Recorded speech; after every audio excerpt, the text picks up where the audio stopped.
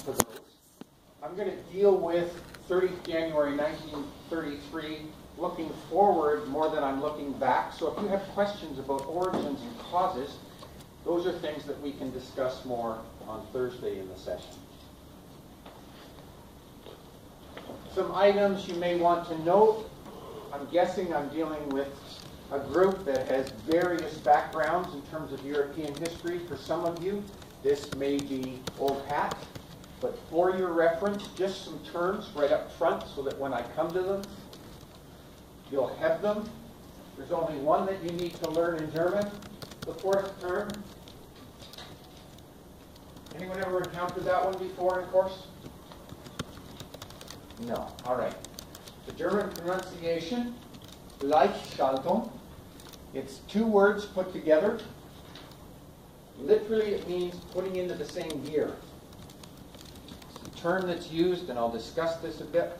It's a term that's used to describe the process by which, after 30 January 33, Hitler and his party actually seized power. Because they didn't seize power to begin with, they were handed power as chancellor. But then there was a process of coordination. This is the standard English translation. Literally, again, putting into the same gear. Just German can put words together, not quite infinitely, but if you've ever looked at German, you know that you can get words this long. And this is just the term, the same, gleich, and Schaltung, to switch or change. So just give you a second so that you have those, and then we'll work through the various questions that come up as we discuss January 30th, 1933, and the significance, the impact, since the emphasis of this course is a day that shook the world. This is one of the 10. Am I good to go on, everyone? Anyone need me to wait? One sec.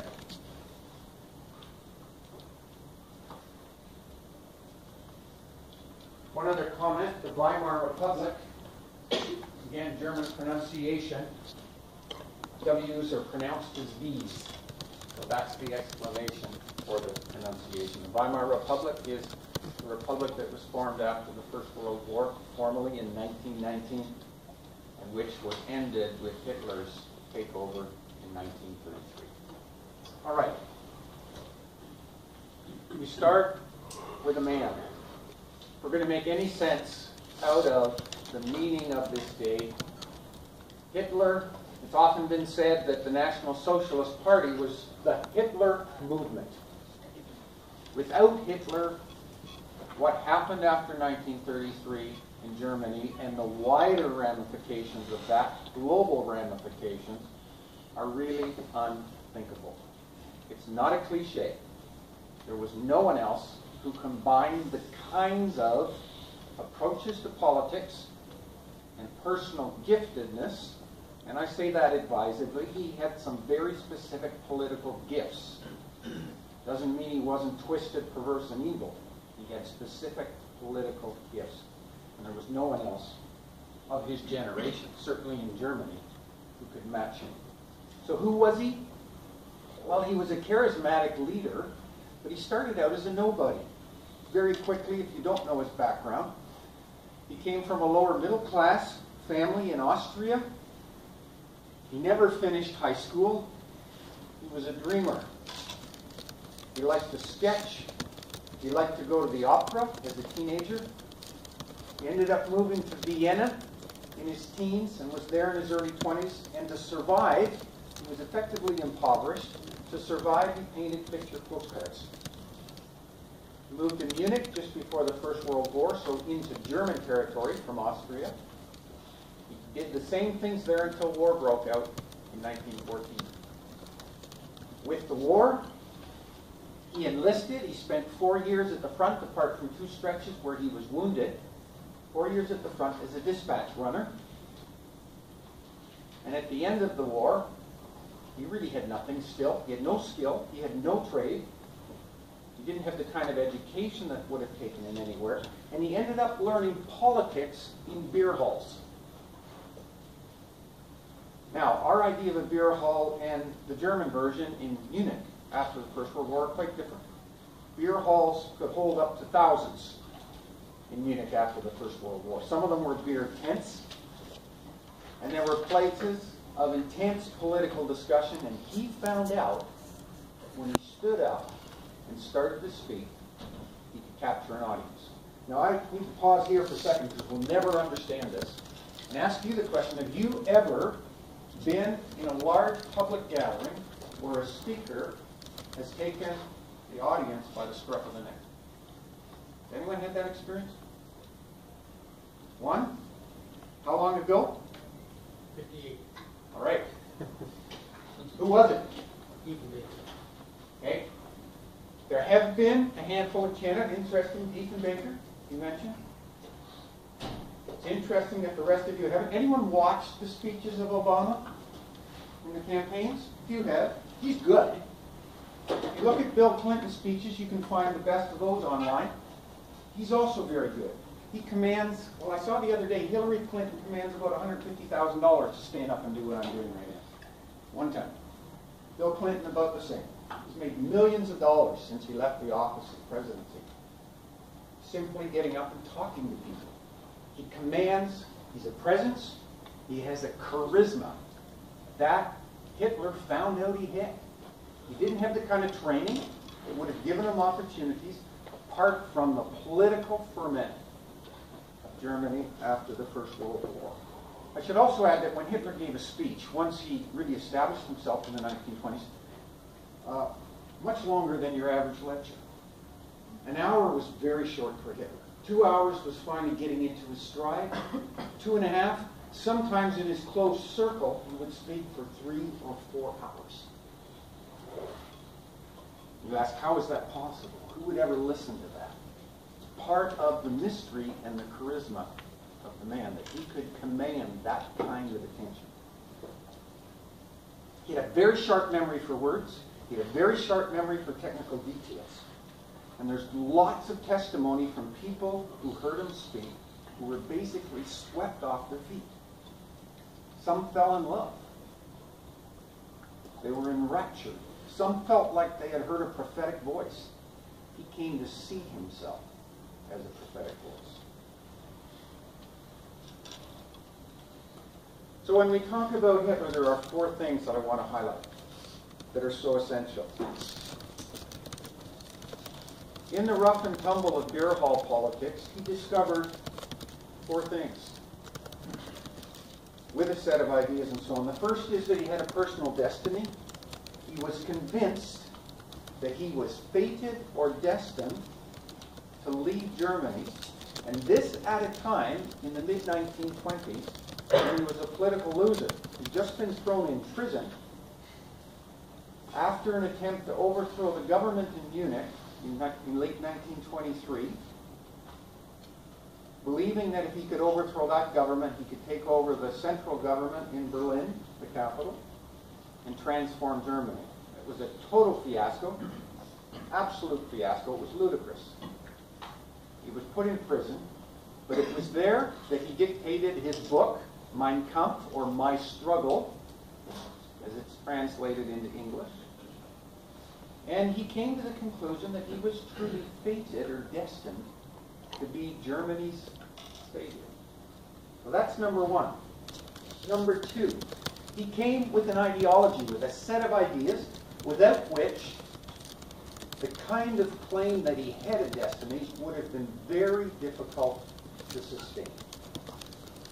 And that ideology, we're going to look at in some detail in a moment, but it combined 2 things that were normally opposites.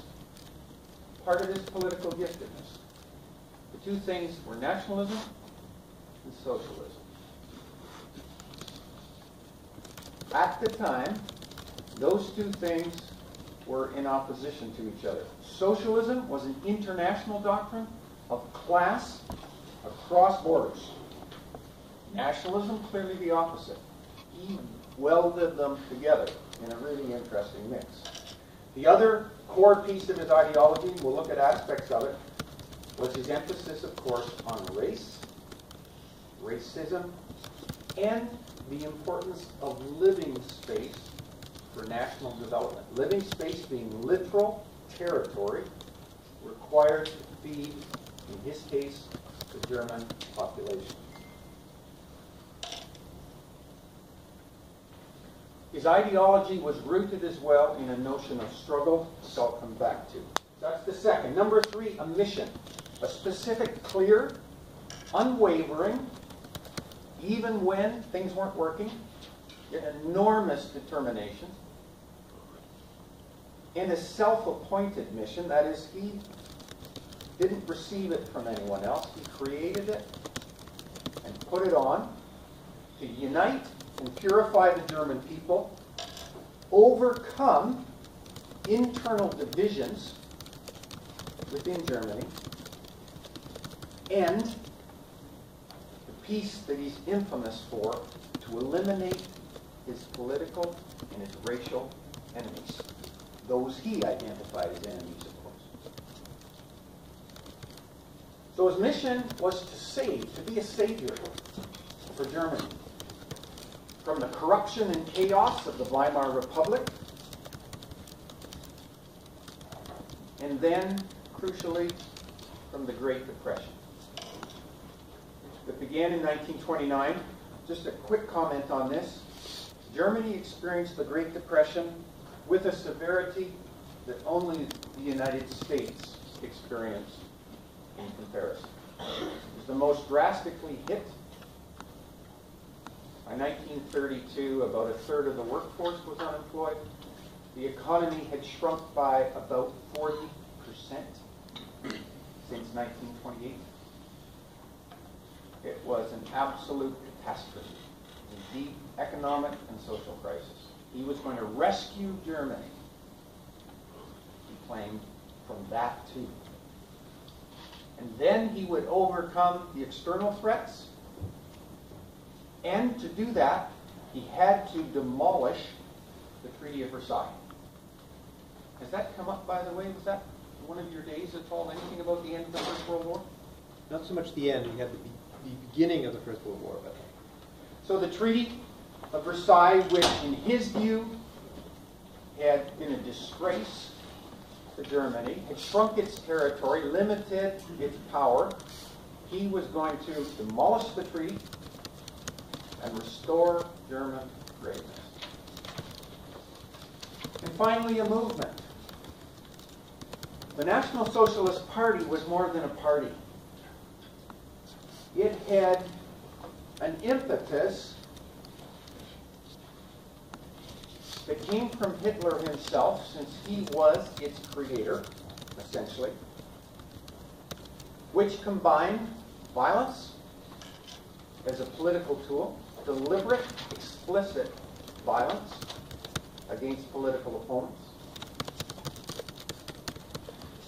deliberate attempt to provoke, to intimidate, to silence.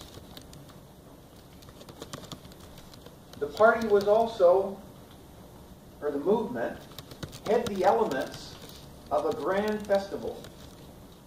It was intended to be visible, active,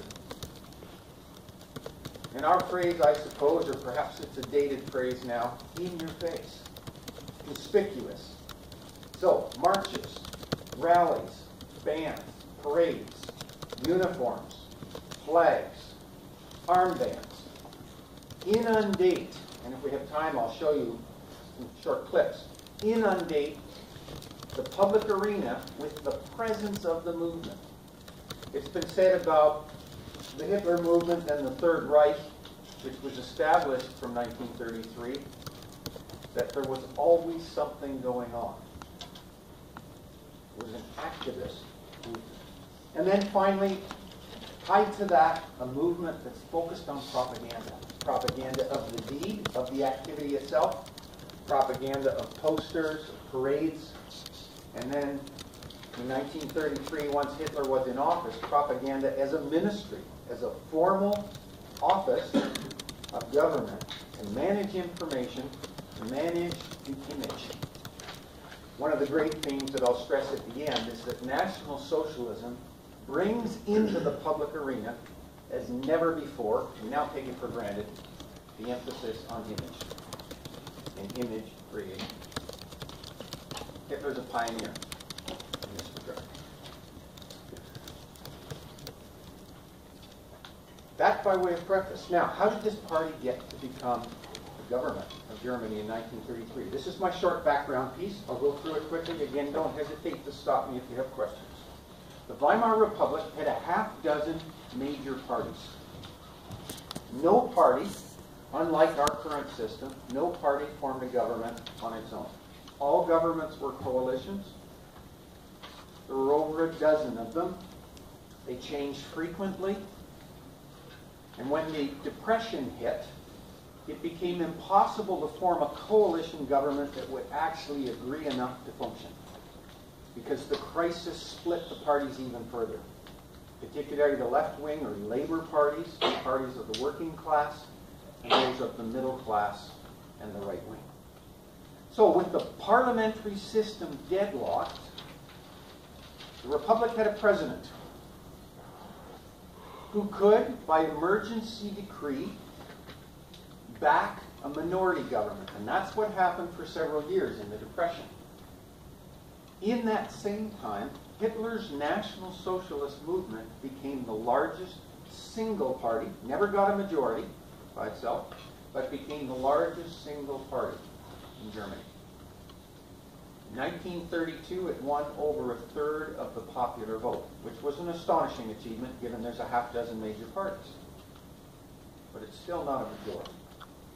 In that situation, the president was finally persuaded, interestingly, by right-wing politicians, conservative politicians, to appoint Hitler as chancellor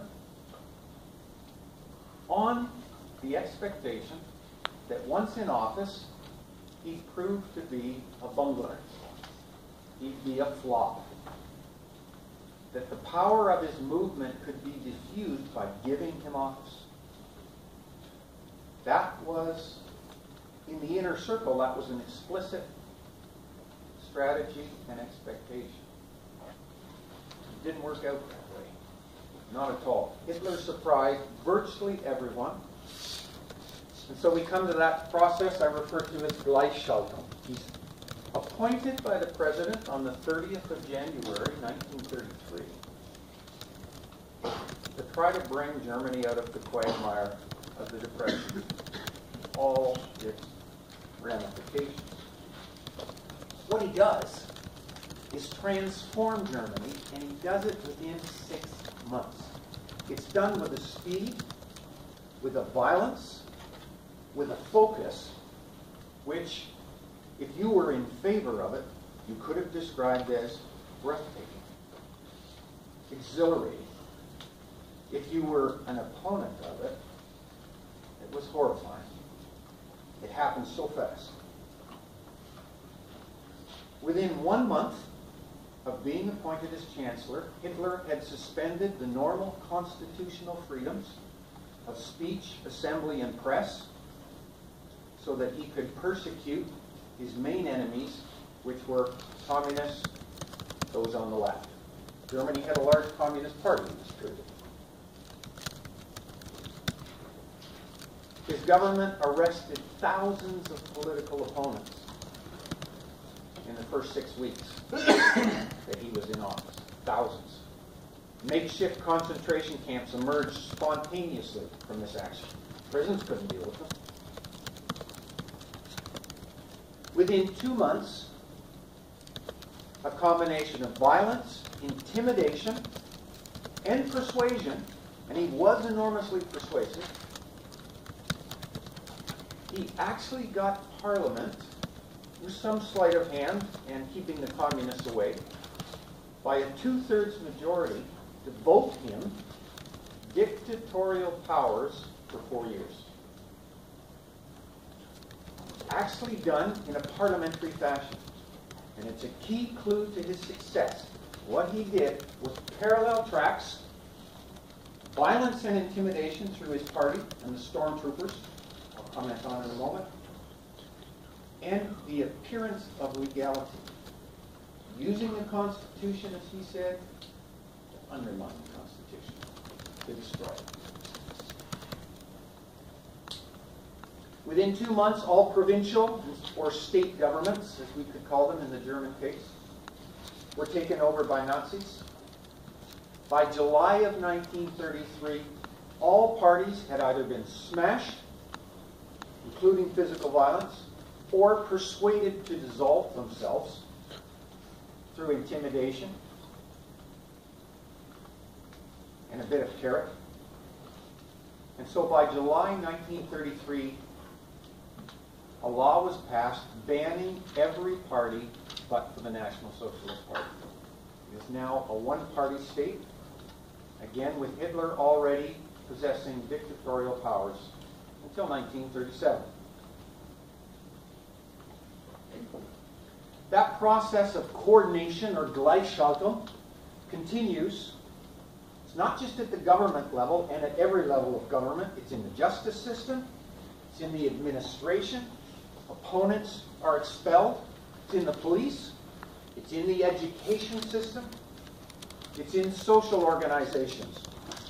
Sports clubs, choral societies are all coordinated. That is, anyone who opposes National Socialism is forced out. In many cases, of course, these people just change stripes. There was a famous phrase at the time about the influx into the party in the spring of 1933, once it was clear what was coming, and that the Nazis really did have power, and that is beefsteak Nazis.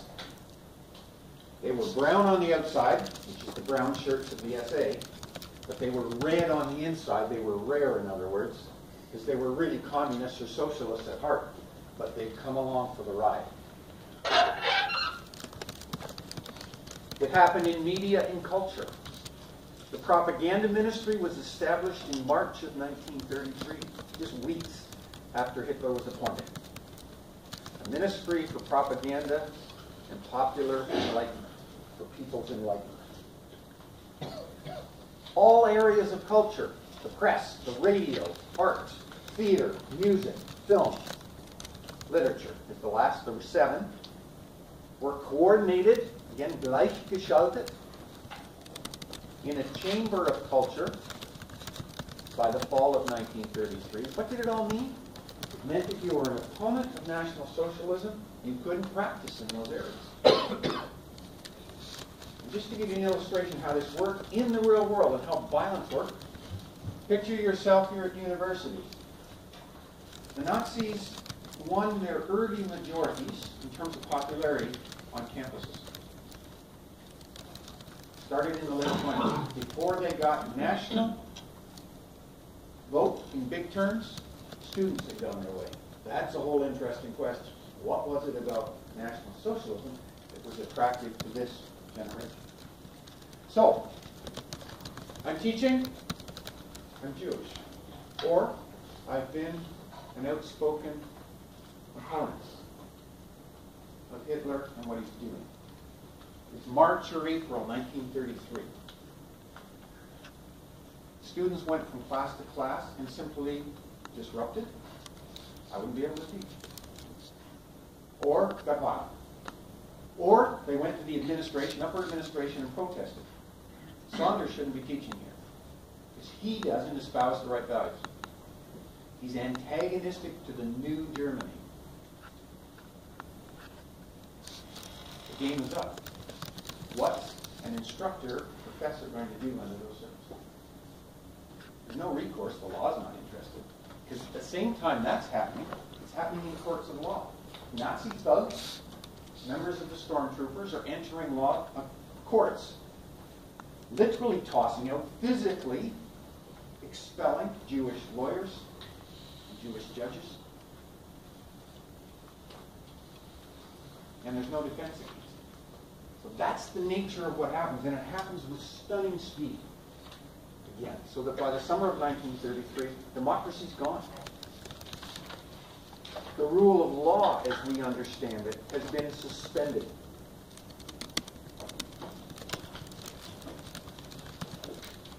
Hitler then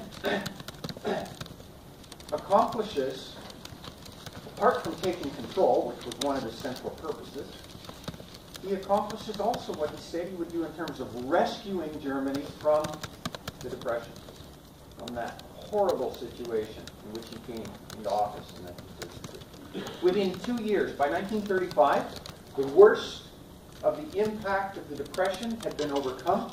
It's not all to his credit, and I can't go into details here, but it looked like it was to his credit, and you and I know that today any political leader would take credit for such a success, whether or not they had much of a hand in it. He, of course, boasted continuously of what he had been able to accomplish for Germany. By 1935 as well, he was taking significant steps to dismantle the terms of the Treaty of Versailles, the other big object. He declared rearmament in March of 1935, thus saying null and void to the terms of the treaty which restricted German arms. They weren't allowed to have an air force. Their army was to be only 100,000 men. It wasn't really even enough to police the borders. In 1935, he'd already been doing it secretly, but now he announced it. In 1936, he remilitarized the western zone of Germany, which had been permanently demilitarized, i.e. no fortifications or troops, as a safeguard for France and Belgium against another German invasion. He unilaterally broke that agreement, because Germany did agree to that one. He broke that agreement, marched his troops into the Rhineland in 1936, in March. He recognized that if Britain or France had opposed him, he would have had to back down, but they didn't. They protested verbally, but they didn't do it. So he was restoring German greatness domestically and on the international scene. It's an astonishing achievement. I should say that in the mid-1930s, if you're not aware of this, there were a lot of Hitler admirers, not just in Germany. A lot of Hitler admirers. Astute people who thought, he's done something that no one could have imagined.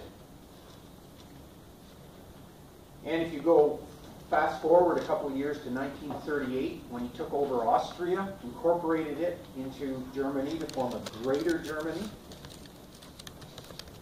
It's often been said that if he had died or been assassinated in 1938 or 1939, he would have gone down in history as one of the greatest Germans. You probably, if you talked about the origins of the First World War, said something about Lloyd George, who was British Prime Minister in the First World War. He met with Hitler in 1936, long not in office anymore, Lloyd George, but he met with Hitler in 1936, and he came away saying Hitler was the greatest living German.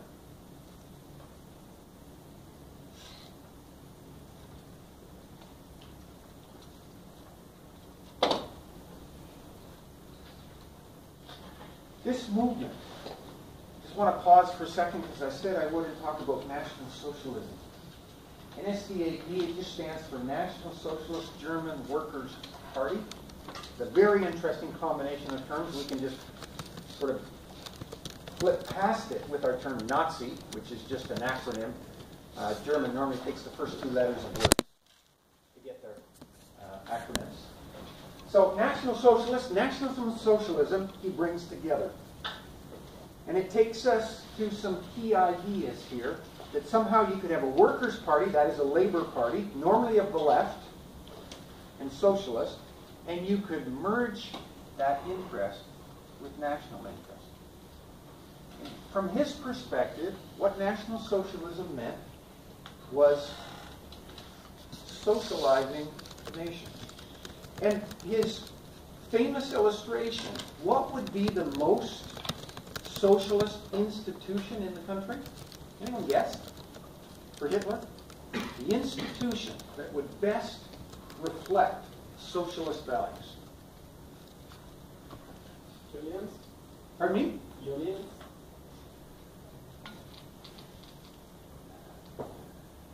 Anyone else?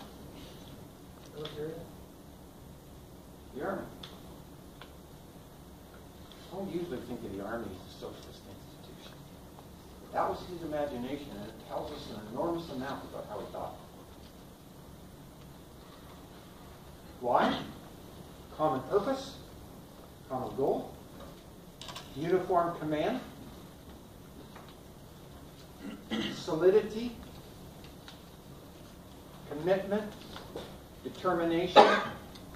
That was his socialism.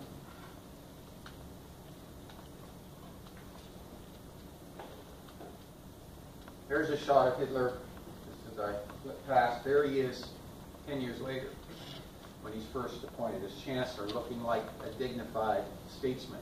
I mentioned the question of image, and of course, image is central to every portrait that we see. He managed his image. He had a personal photographer who followed him around, took hundreds of thousands of photos, became a millionaire in the process because Hitler's image ended up in coffee table books. The photographer's name was Hoffman. Coffee table books, magazines, newspapers. It ended up on postage stamps from the end of the 1930s. I didn't bring those images along.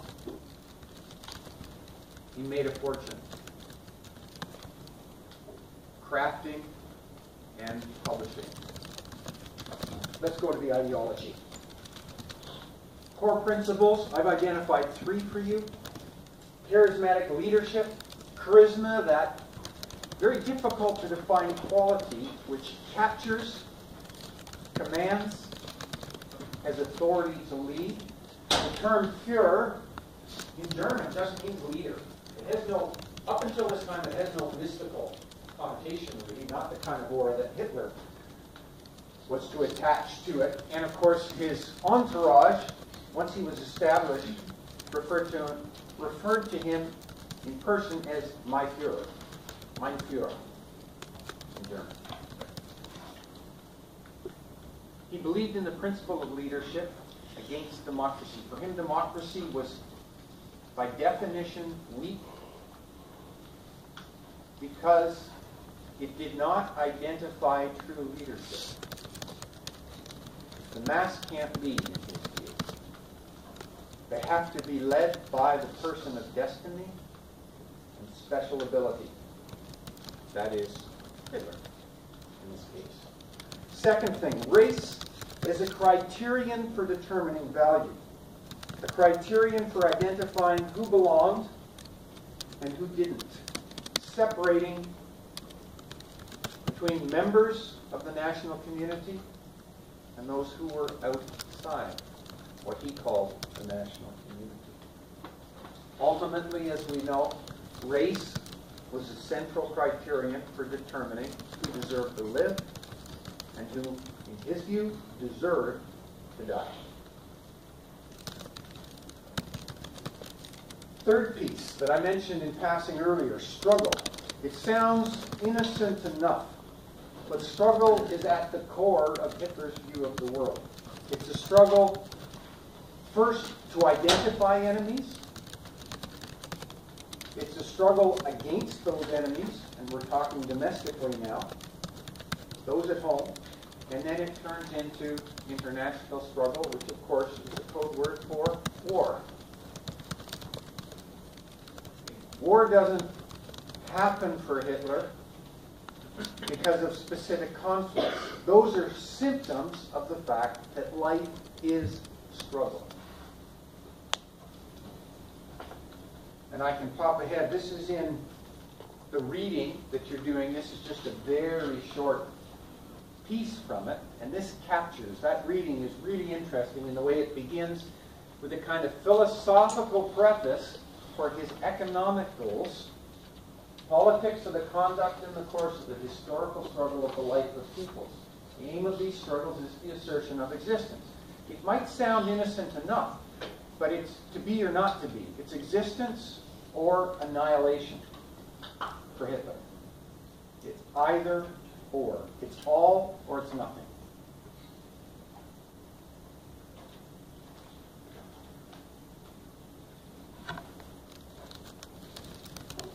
Hitler's ideology was rooted in a specific view of history.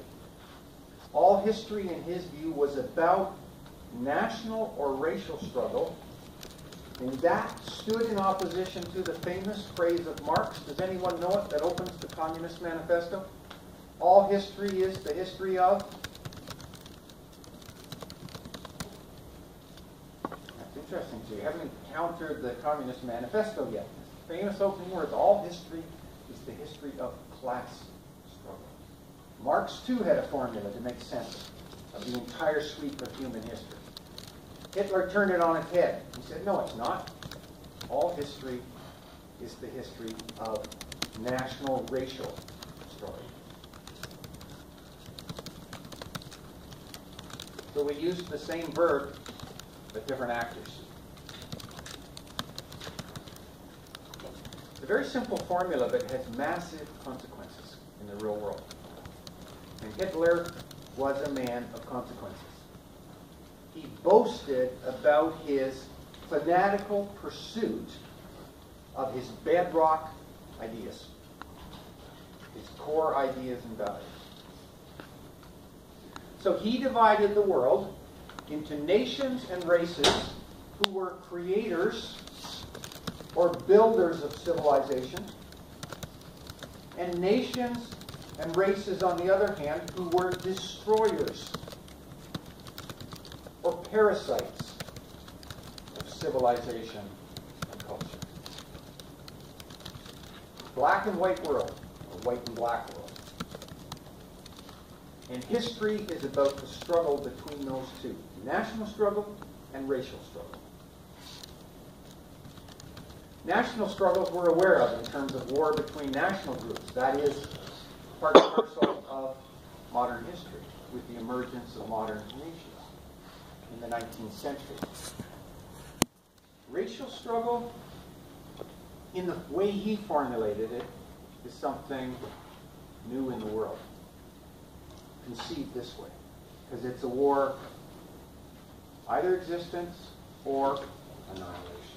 And of course, behind it, the racial destructive principle he associated with the Jews. He identified everything that was negative, corrupt, parasitic, destructive with Jews. They became his principle of negativity. He believed that Marxism, that false belief, democracy, another false belief, capitalism, all these things were plots by the Jews. It's an enormously sweeping and, of course, ridiculous claim, historically, but he projected it as his key to understanding human history. I should note here that in the period in which he did this, in the interwar period, anti-Semitism and racism, not his racism per se, but racism, were widespread. Not a German phenomenon alone, or phenomenon in North America too. Those of you who studied this know. What did it mean in practice in this period for Hitler? It meant programs to sterilize or euthanize, so-called mercy killing, persons who did not contribute constructively, who could not contribute constructively to the nation. First, before we come to Jews, that meant persons with mental or physical disabilities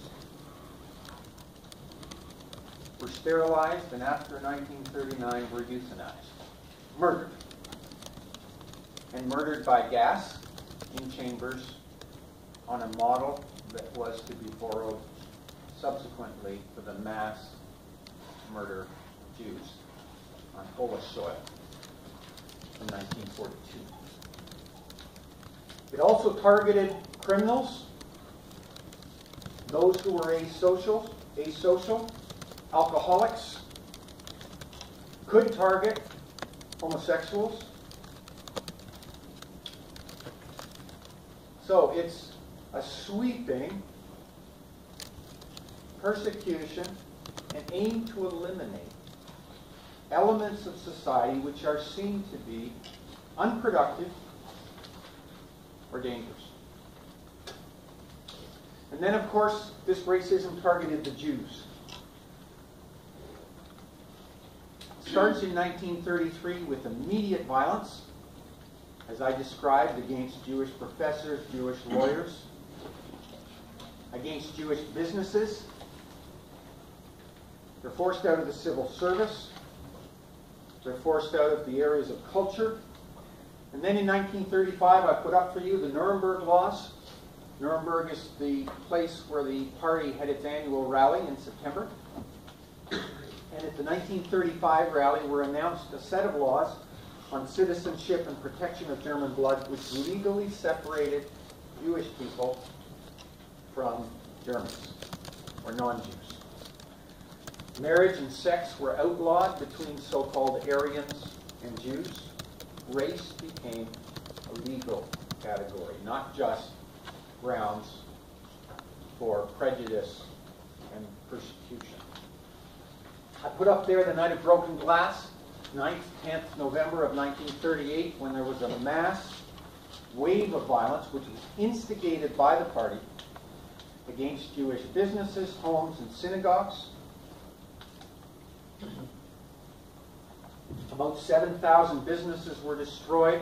About 100 Jews were murdered in the violence. And about 25,000 male Jews were sent to concentration camps in the aftermath of that violence. So violence against Jews was a central piece of Hitler's racial war. It's veiled violence until the outbreak of the Second World War, and then with the invasion of Poland in September 1939, it becomes more widespread. With the invasion of the Soviet Union in 1941, it's systematic. The so-called action squads, 4 groups, several hundred each, which follow behind the troops as they invade the Soviet Union and murder, by the fall of 1941, are murdering men, women, and children who are Jewish.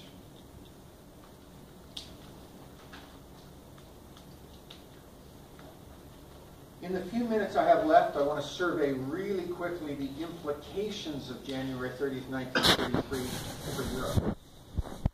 Mapped that far in sketch terms of these. Here's what Europe looks like in 1933. Germany highlighted. So this is Germany when Hitler takes office. It's a set of independent states. This is how it looks in 1939. The differences, before the war begins, Austria is gone. It's been incorporated into Germany. And the Czech half of Czechoslovakia has been absorbed into Germany. So there's been substantial addition of territory right here. And then a series of invasions. Poland in 1939. In 1940, Denmark, Norway, the lowlands, France. And prior to the invasion of the Soviet Union, this is what Europe looks like. It's transformed. So the German-controlled territory sweeps right across the continent from Poland to the Atlantic. And the Germans take over the northern 2/3 of France here. For strategic purposes, they're at war with Britain. France has been defeated and has accepted a peace treaty. And then these states, in the course of 1940-41, become allies of Germany, recognizing they don't have lots of choices. In the spring of 41, Germany invades Yugoslavia and Greece. So the conquest continues, and so this is what Europe looks like at the height of German power in 1942. This line was to move in 1942 beyond this. But in any case, this gives a pretty good idea. Germany controls from its front line, which is 1,000 or 1,200 kilometers into Soviet terrain, right across to the Channel Coast, as allies all through the rest of Europe. And you can see there's not much left in terms of neutral territory. Sweden, Switzerland. And then, for reference to, you have looked at this before, this is Poland as it's carved up after the invasion, before the invasion of the Soviet Union, this territory was taken over by the Soviet Union in 1939. Part of the deal with it.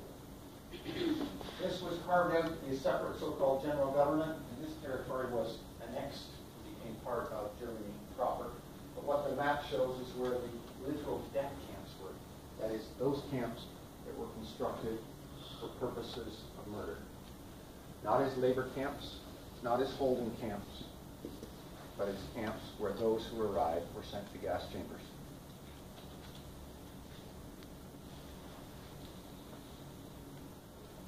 And finally, this is what Europe looked like after the Second War, the emergence of the Cold War. Hitler said one of his essential life purposes was to destroy Bolshevism, that is, the Soviet or socialist regime, and all the influences that came from it. The upshot, of course, of what he did was to move, if I can use the term Bolshevism, west significantly. The Iron Curtain, post-war period, runs there between the Warsaw Pact states tied to the Soviet Union and those of NATO or the North Atlantic Treaty Organization. So the upshot of Hitler is quite unlike his objective. He's fabulously successful in the short run. He's an abject failure in the longer term. So I said, do I have time? No? Yeah. Yeah. Take 2 Yeah, minutes? how much? That's what, oh, well, we've got 15. That long. Okay. But if you want. I want to talk about propaganda for a few minutes. I said this was a central piece. This was a movement under a leader who recognized the power of image creation, of image projection.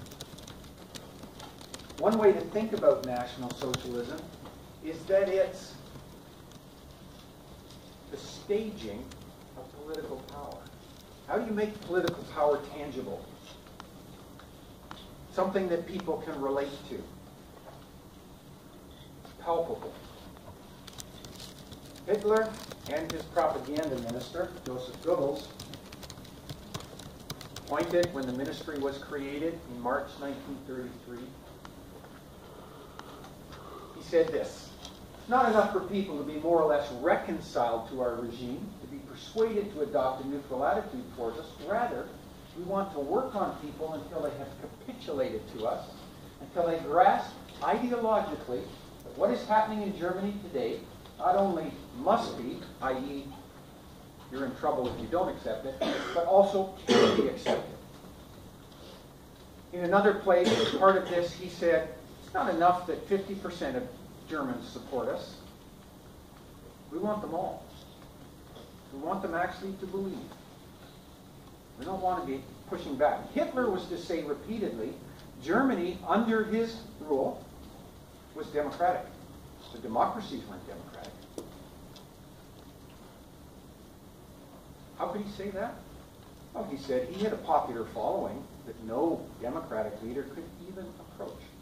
When he made his key moves in foreign policy in the 1930s, on 4 different occasions, he held plebiscites. That is, one issue votes yes or no. Germany left the League of Nations in the fall of 1933. A month later, that was in October, in November 33, a plebiscite was held. Do you approve of? I forget the exact number, perhaps 96%. Later ones were 98 and 99% approval for his big moves in foreign policy. In 36, remilitarization of the Rhineland, the Anschluss, or the annexation of Austria in March 1938. He had, now there was some manipulation of the vote. And of course, when you're answering on a single issue, you have to be really opposed to be opposed, but nonetheless, he argued, this is a democracy compared to the democracy. I have the people who want to go where I'm going. Strange way of arguing, perhaps, but you need to be aware of it. What National Socialism did through propaganda, and let me pause again and just say, for those plebiscites, the propaganda machine went into overdrive. Needless to say. because it was a way of the regime saying, we do have widespread, almost universal popular support. It really mattered to them. But National Socialism was more than a set of ideas. It was a feeling. It was a faith. It had to be experienced through pageantry, through parades, through marching music, through flags, holidays, special commemorations. There was a whole National Socialist calendar created after 1933. Holy days, from which, of course, we get our word holiday. Holy days of the movement. The high holy day of the movement was November 9th, because that was the day of the fiasco putsch in 1923 in Munich. 16 National Socialists were killed in that fiasco when the police opened fire on the marchers in the center of Munich, and they became martyrs for the movement. Unbelievable panoply and pageantry and solemn commemoration was developed around those 16 martyrs. Special graves, public graves were created. 2 halls of honor on the square in Munich in the mid-30s.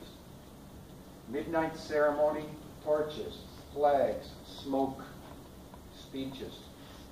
Great drama. I'm sorry I don't have really good footage in any of that. Any footage I had was just sort of washed out. And it's difficult to capture, but it was powerful in the emotive qualities. The massive party rally each year started out as a weekend in the 1920s, but after Hitler came into office in 1933, it turned into a week-long bash. A rock festival plus. A Woodstock in 1969. Any of you ever watched the movie about Woodstock? Anyone here? A few. Woodstock was chaos and nothing compared to what the Nazis were able to stage for a week in Nuremberg each fall. And I'm going to show you a short clip in a second so you get a sense. The key impulse in all this, interestingly, was Hitler. Goebbels was a main player, but the impulse was Hitler's. He was a man with an eye to spectacle. What would stir passion and what would capture the imagination? He designed the swastika flag for the party, designed the standards, which you'll see here in a second in the clip. Strong operatic sensibilities. He watched certain operas by Wagner. That's a whole separate topic, but he was a Wagner fan 30, 40, 100 times live in his life. He had a very keen eye for how the stage worked, how music went together with the action, the depth of settings, so-called mise en scène. And that's what was staged each year in September in Nuremberg. And it's most famously captured in a film. Has anyone here seen Triumph of the Will? Nobody?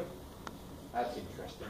A generation has passed, for sure. Because Triumph of the Will is potentially the most famous documentary ever created. Of the rally of 1934, it was completed after months of editing for release in 1935.